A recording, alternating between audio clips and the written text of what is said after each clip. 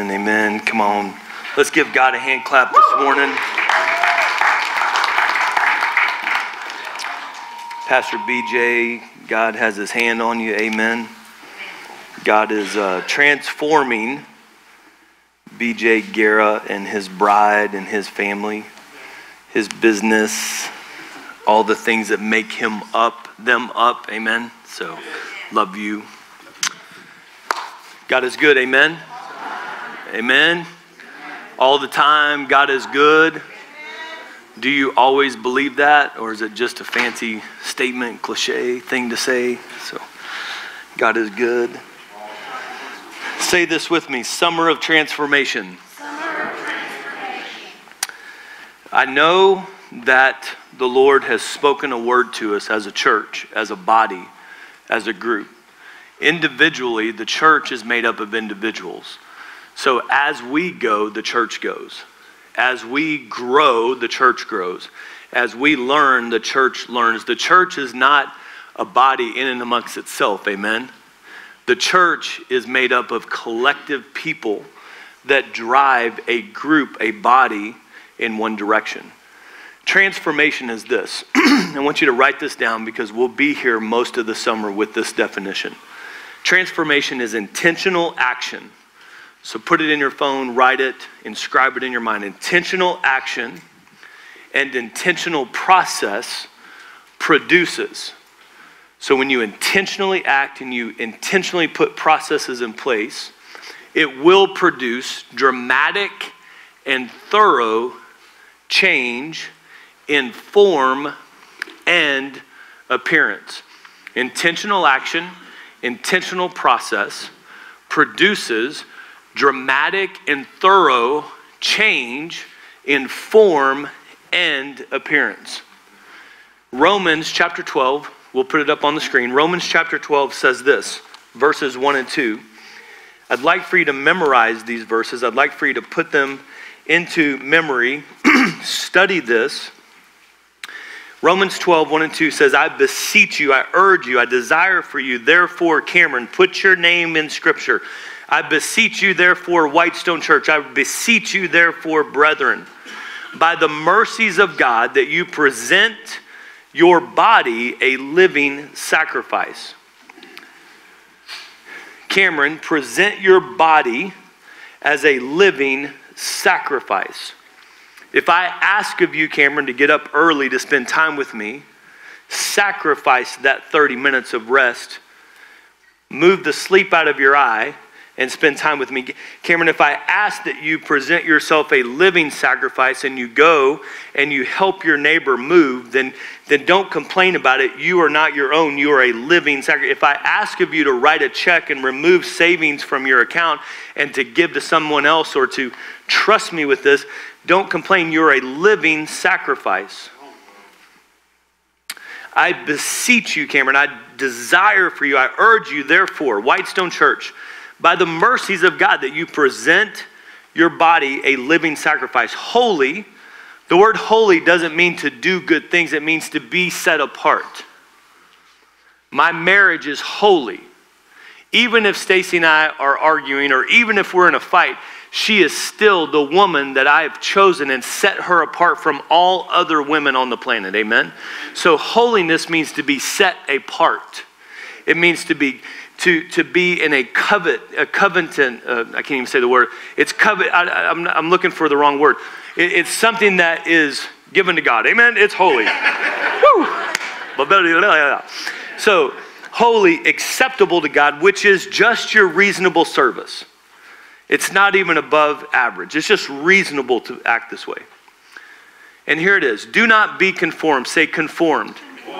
Without intentional action and without intentional process, you will not be transformed. You will just conform.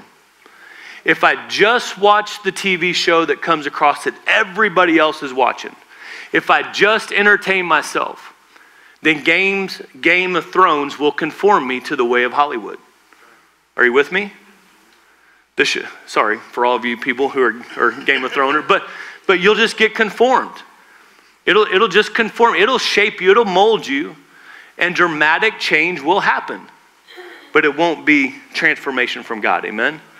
Don't be conformed. Fight against conformity. Hitler wanted conformity. He called it the Aryan nation. He wanted everybody to look like, walk like, talk like this. God did not design us to be stormtroopers, robots, soldiers that all looked alike. He desired that we would be transformed into his image, into his unique creation. Amen? Be not conformed. Fight against conformity, Cameron. Do not be conformed to this world's idea of success. Do not be conformed to this world's idea of how to pastor a church. Do not be conformed to the way other pastors pastor their church. Don't be conformed to the ways of this world. Don't allow your business to be conformed to this world. Don't allow your marriage just to be conformed to the ways of the marriage of the world. Don't be conformed to the idea of retirement that the world says is retirement. Do not be conformed to this world. But Cameron, be transformed. Say transformed. Being transformed is going to require that I intentionally act and I intentionally put processes in place. If I'm single and I'm dating, I'm going to intentionally put processes that would not allow me to conform to a bed that I shouldn't be in with somebody I'm not married to. So I'm going to intentionally say, you know what? I know we're both adults and we're both single, but we're not going to be in each other's house past 9 p.m. We're not going to be alone in the same place that could allow us to conform to what our bodies desire until the day that we say I do. Amen? So I'm going to intentionally put some actions in place. You know what? I can't go to that club anymore because I might find myself conforming to the desires of that club and I'll pick up that drink. I'm going to intentionally put actions and processes in place so that I don't just conform to the things of this world, but that I get transformed. Amen? I'm going to be transformed. Even if it means I throw my smartphone away and trade it in for a dumb phone, I don't have to have it to live in this world. Are you with me? Whatever that is, we got to put these processes in place. Do not be conformed, but be transformed. Brother Todd's being transformed right at this moment. Amen? I'm serious. Transformed. If you want to know what that's all about, ask him after the service because it's powerful. 72 hours in. Transformation. By the renewing, say renewing, of your mind. Transformation comes through the Word of God. Faith comes by hearing, hearing by the Word of God. The Word of God is truth. The Word of God is morality. The Word of God is the ethics we live by. The Word of God is the law that we judge by. The Word of God is what will enter into your mind. Take every thought captive, Cameron. Take all your thoughts captive about that employee. Take all your thoughts captive about that person in your family. Take all those thoughts captive about the president. Take all those thoughts captive about the stock market. Take all your thoughts captive. And if you'll put them through my filter, what will remain will only be truth. But if Cameron allows Cameron's thoughts to rule him, I won't be transformed into the image that God wants me to be. I'll just be conformed into the ways of the world. Are you with me? You've been around conformed people long enough. And you don't like the conformity. You either succumb to it or you resist it. Are you with me? So here we go. Be transformed by the renewing of your mind that you may prove, say prove, what is that good and acceptable and perfect will of God.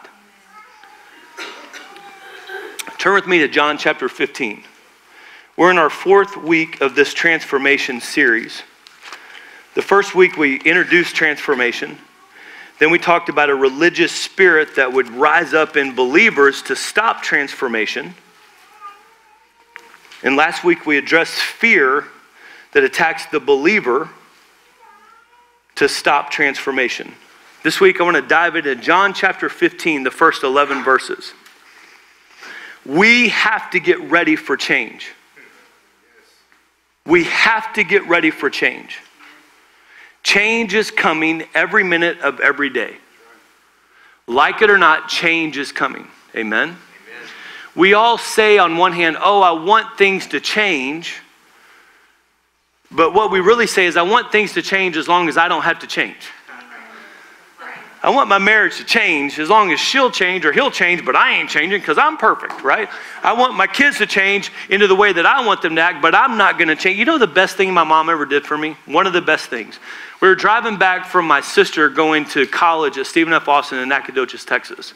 And I had my driver's license or permit or something, or just was illegally driving. My mom let me do a lot of crazy things, but I was driving the minivan back with my mom. We took my sister there to drop her off or whatever. We're driving home. It's like a 4-hour drive, and we're battling over the radio station. Are you with me? So my mom says, well, why don't you just play what you want to play? So I'm like, yes, score. And now I'm like, how do I get rid of my mom? Now I just got the car, my own radio. Now it could be, I didn't want to get rid of her, but you understand what I'm saying. Mom, you want to sit in the back seat? So look, anyways, okay, never mind. So there wasn't any good looking girls on the back roads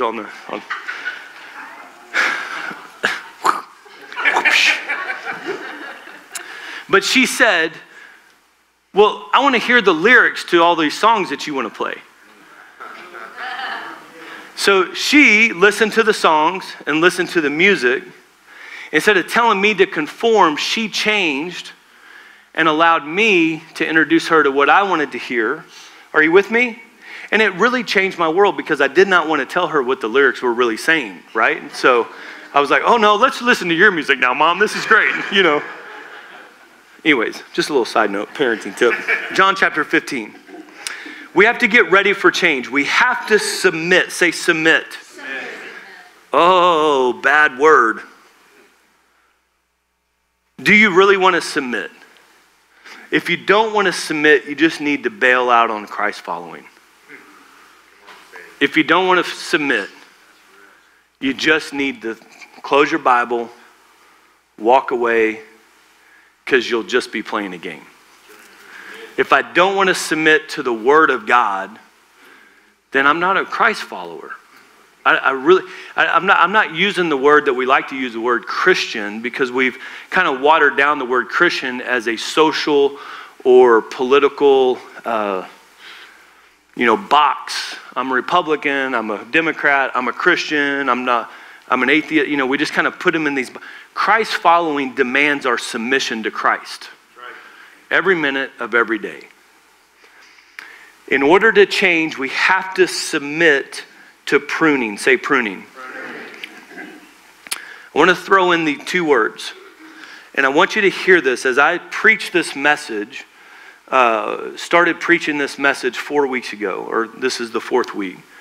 An interesting thing, a friend of ours called literally 2 or 3 nights before the first sermon after the first message, and said, hey, Cameron, I had this prophetic vision last night. I know I hadn't talked to you in over a year, but I just really felt like I need to tell you this word.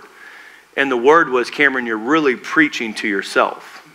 So I kind of fell over and thought, I already knew that one, but did you have to call and tell me that, God?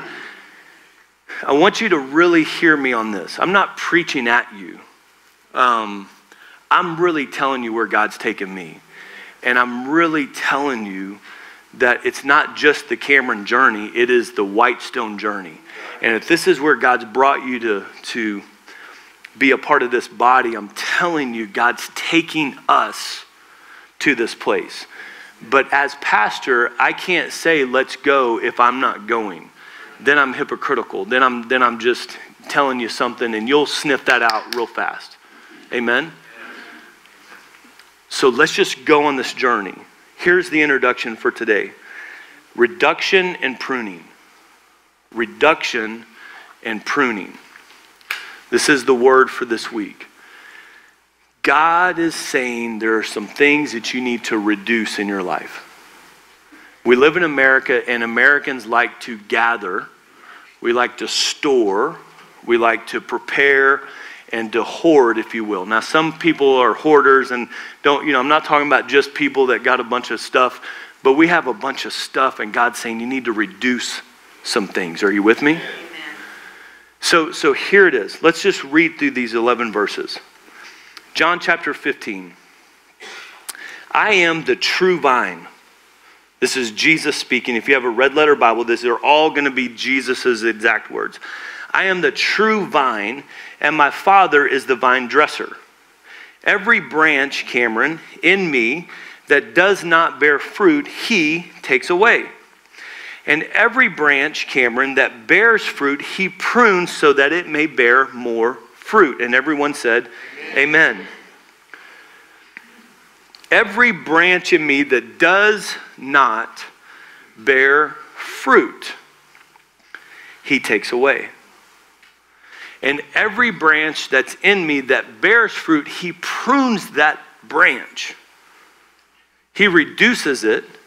He removes success. He removes things that are going well. He removes things that they do well, that they have been handling for a while. He removes the very thing that he started to grow.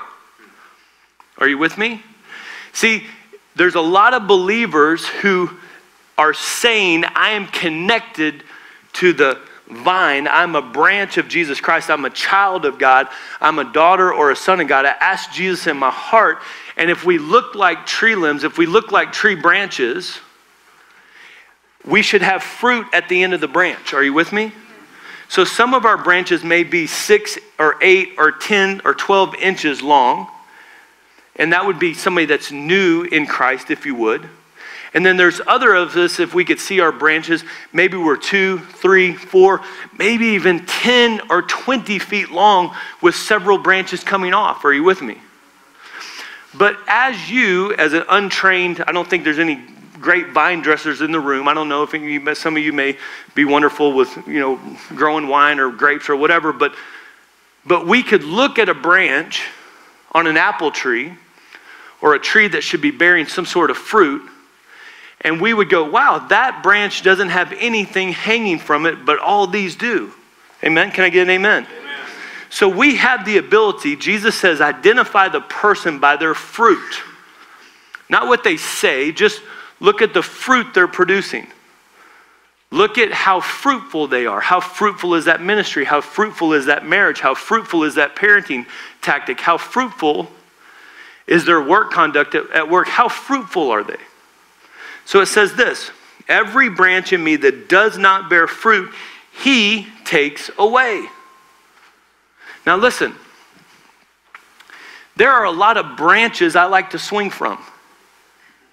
Are you with me?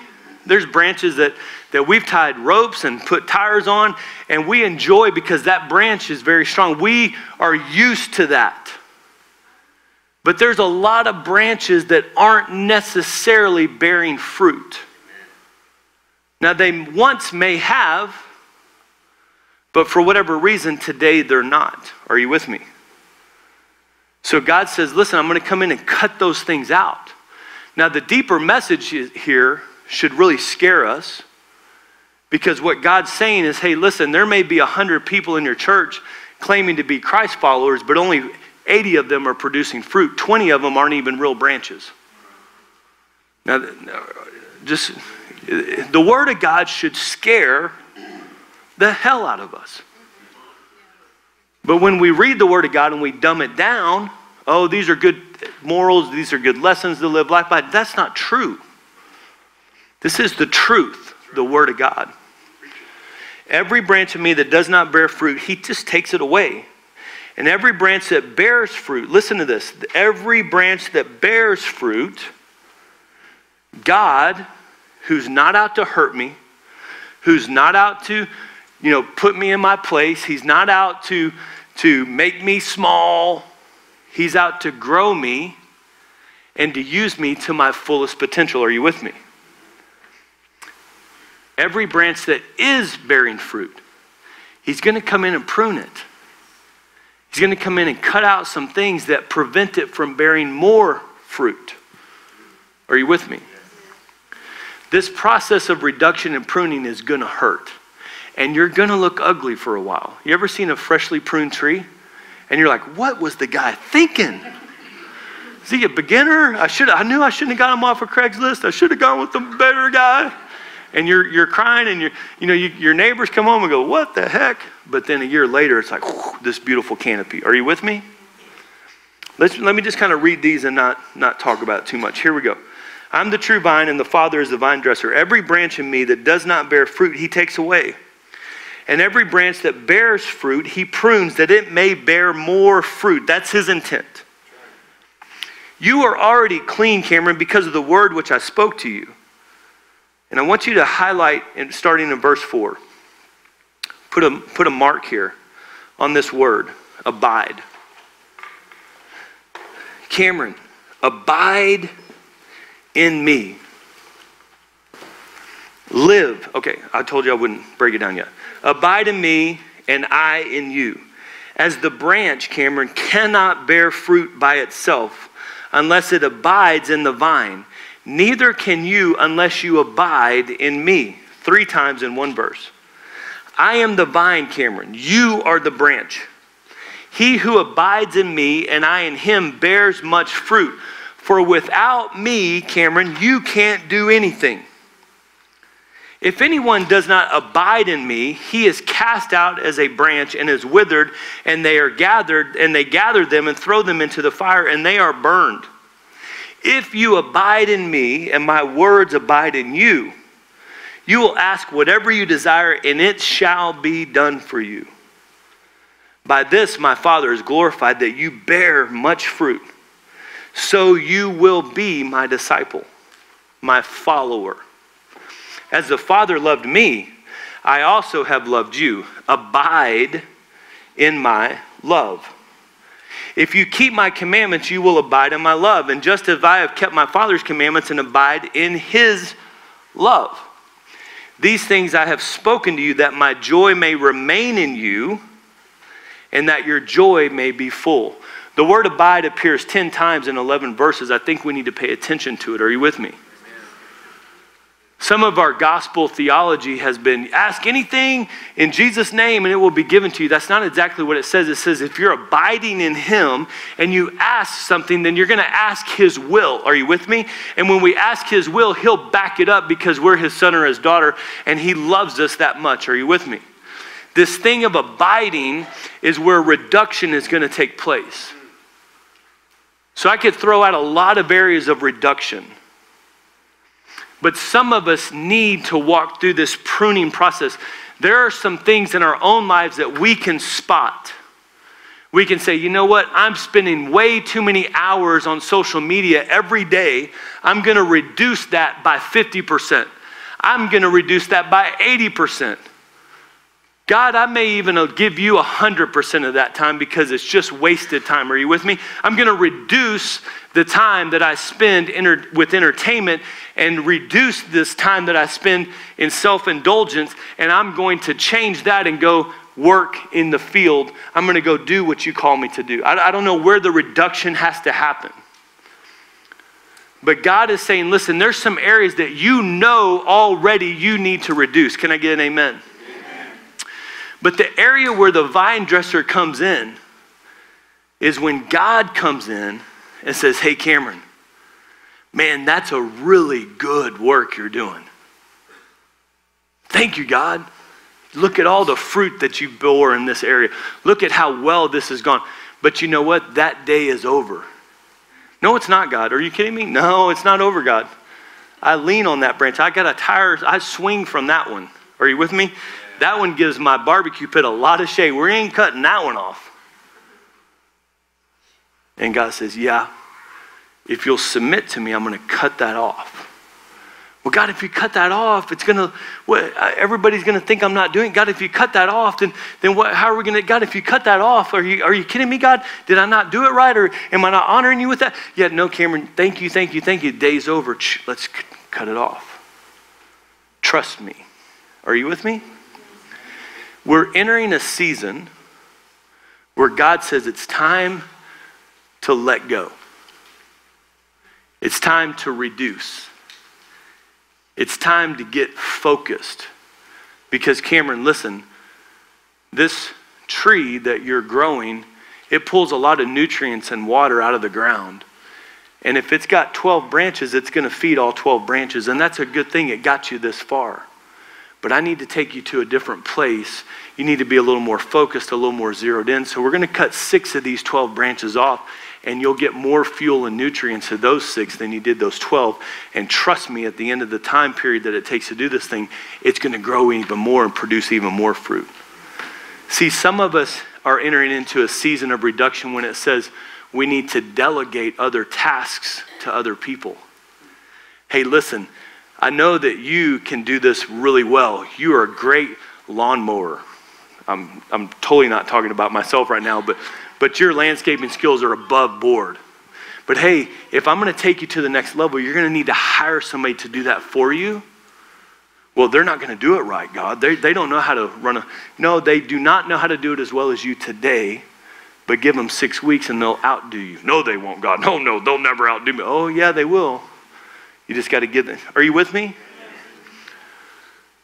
What is it that God's walking you through that says, listen, if transformation's going to take place, you're going to have to drop some things.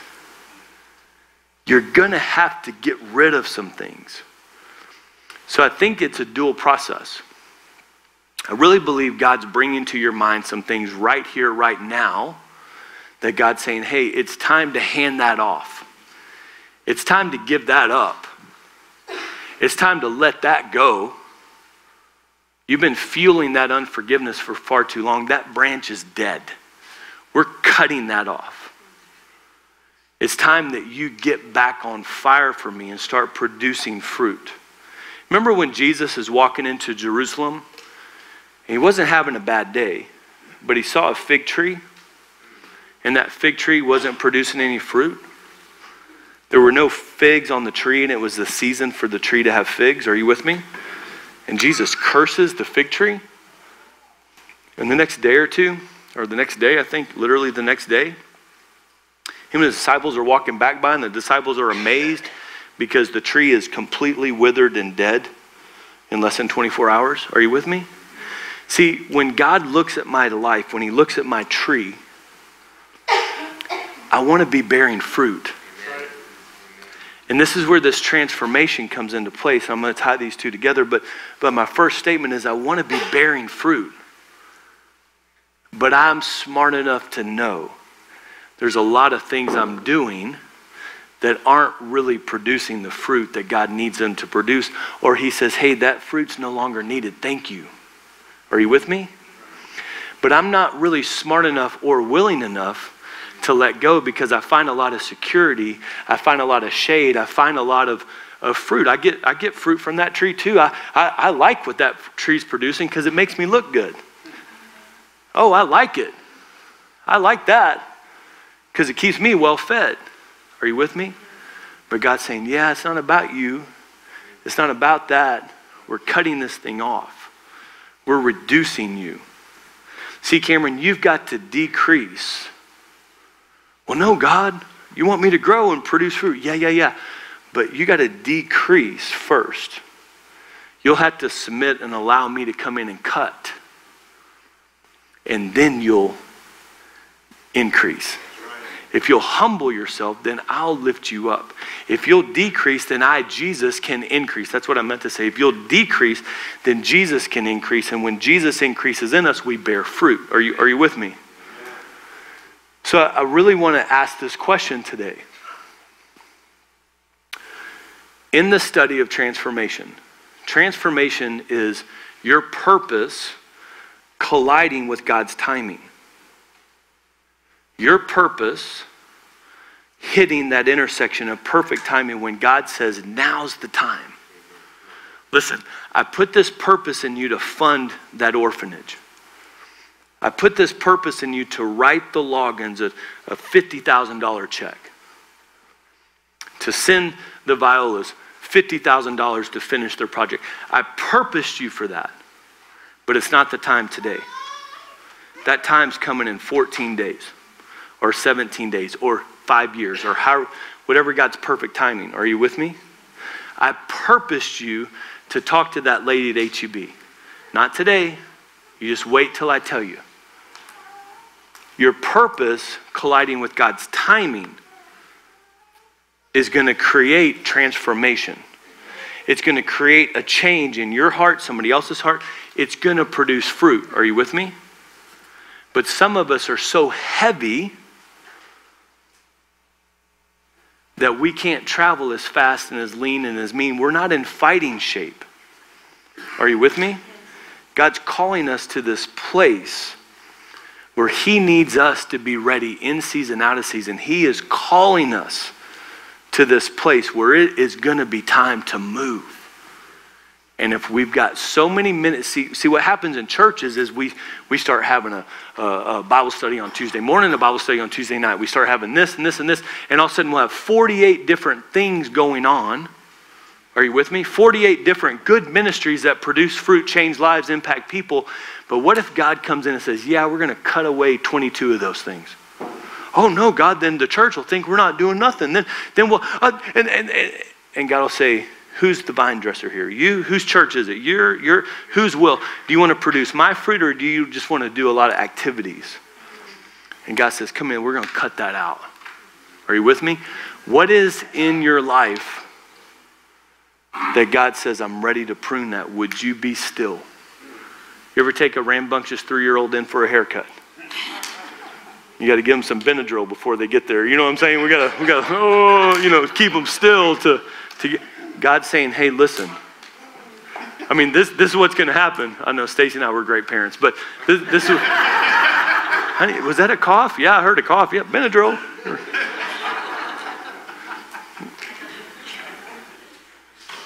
The statement is this.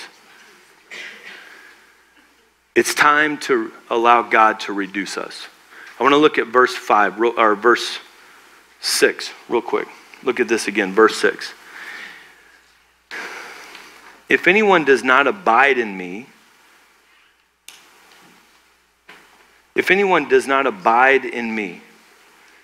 he is cast out as a branch.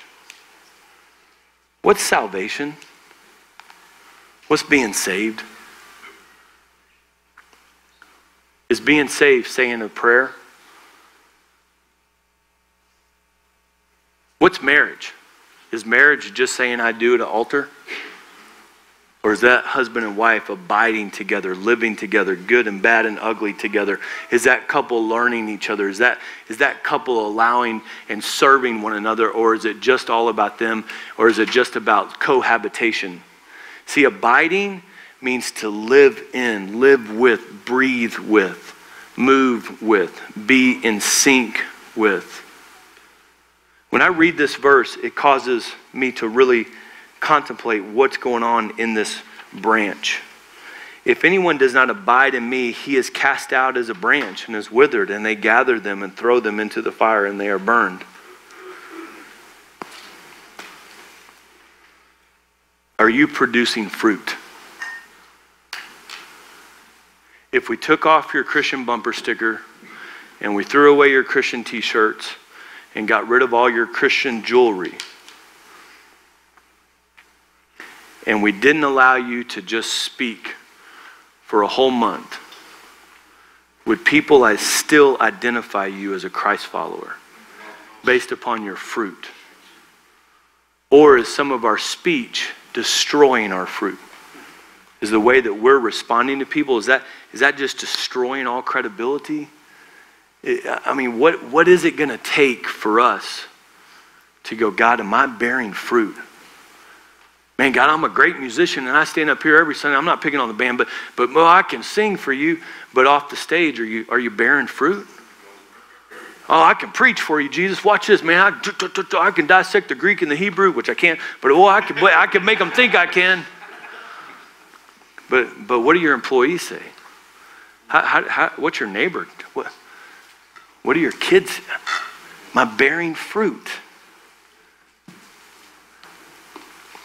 This summer, what if by Labor Day you gave God permission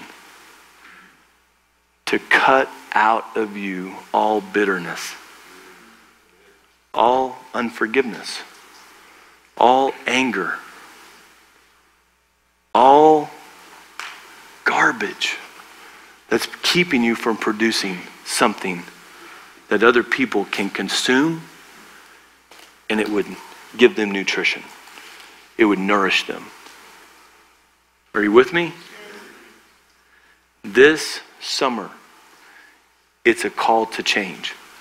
Don't put it off for another, I'll see what he's got to say next week. Man, I may not be here next week. You may not be here next week. What if it's just about right now, today? And God says, listen, bear fruit today.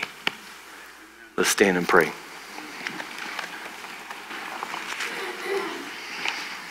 Verse 3 of chapter 15. Verse 3 of chapter 15. Hey, Cameron, why would God want to prune me? Am I not good enough? It's not about being good enough. It's about bearing more fruit. Listen to this. I'm the vine dresser. I'm the true vine, and my Father is the vine dresser. Every branch in me that does not bear fruit, he takes away. And every branch that bears fruit, he prunes, that it may bear more fruit. Hey, Cameron, you're already clean because of the word which I've spoken to you.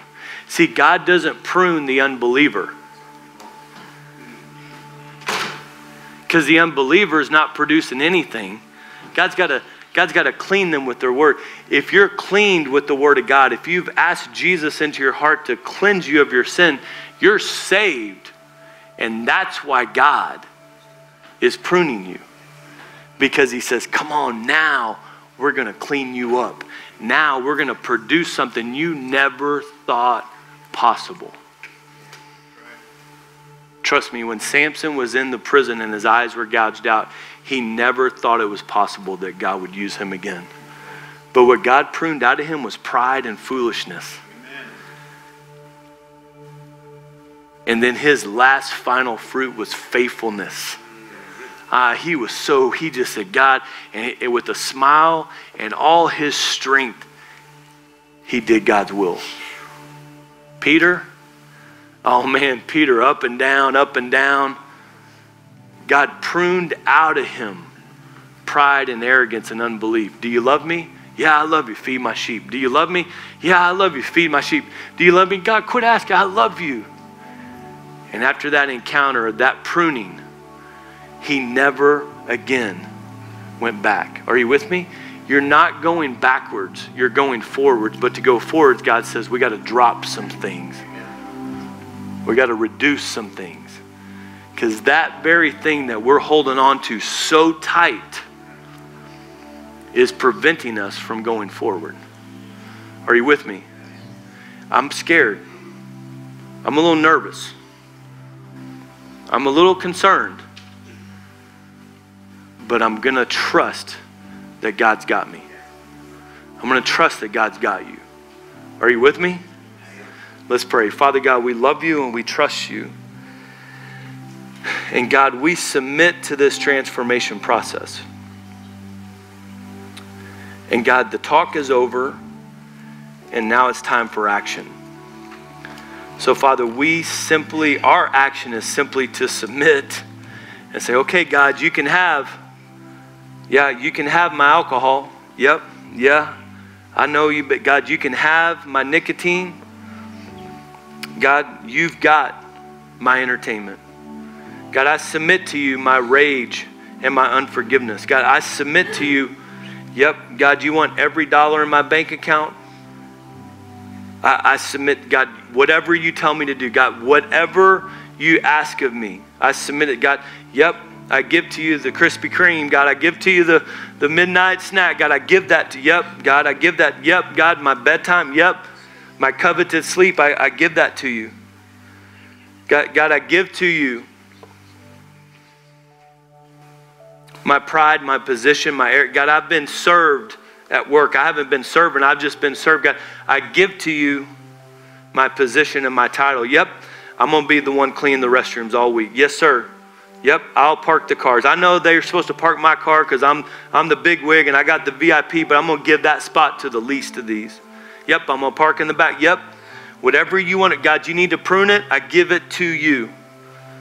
Yep, they're going to say something's wrong with me. Yep, they're going to ask why. I'm just going to say, I don't know why. This is just what I'm doing. God, I give that to you. This is the time of change. So, Father God, we bless you.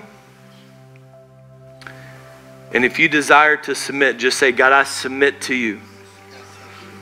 Come on, say it boldly. I submit to you. I give you permission to prune. I've been cleaned by your word.